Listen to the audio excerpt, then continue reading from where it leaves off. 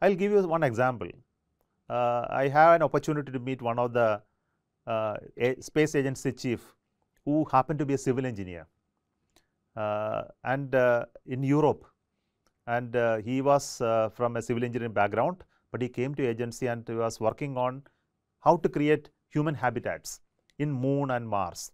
So, how to use the human regolith, build building blocks, maybe additive manufacturing, and how to create tunnels and civil structures in other planets. So, this was one of his topic of research.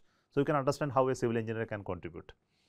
I also remember another civil engineer who worked in ISRO, a leading person who later became a rocket researcher. His background was civil engineering, but later he became an expert in structural engineering, designed a lot of rockets parts, but then later he became an all-in-all, an expert in rocket engineering as well. So, civil engineers can definitely contribute, and we do recruit civil engineers in specifically in the domains of structural designs and as such areas, but the entrance test possibly could be more dominated by questions from aeronautics and other areas.